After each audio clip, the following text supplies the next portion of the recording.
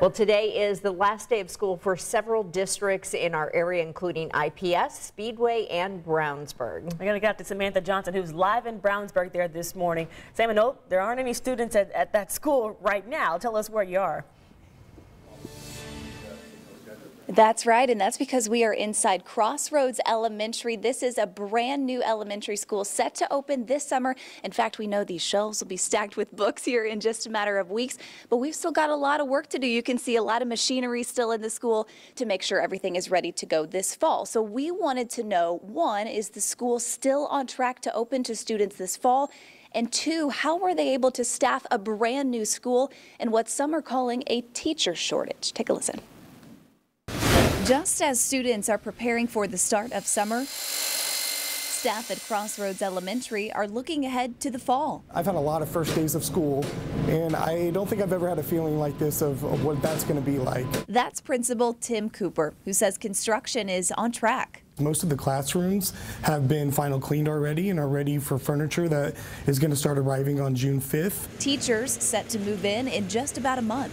There's just a level of excitement right now about starting something new and something fresh. Crossroads will be home to about 650 students thanks to a redistricting plan. And so we started that process in early fall. More than 100 parents and school staff coming up with ways to get K-5 students into a new school. And as for teachers, Mr. Cooper says Crossroads is already fully staffed, even in the midst of a teacher shortage. According to the Indiana Department of Education, there are close to 2,100 open jobs right now. And teachers told our Verify team they are burning out for two main reasons, being overworked and underpaid. But Mr. Cooper says teachers are moving to and staying in Brownsburg.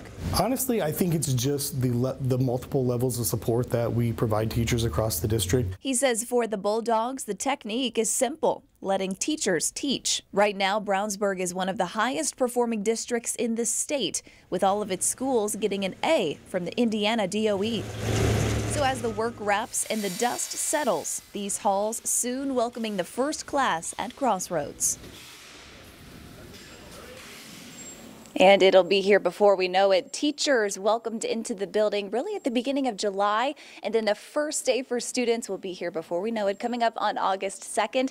Julia, we right now are in the media center, and we've even seen work crews here already this morning to make sure everything is ready to go. Of course, a lot of work to finish up, some finishing touches here, but they're excited about this new school here in Brownsburg. I bet school's getting out for the district, but they're like just getting ready to get started, making this school a possibility. Thank you, Samantha.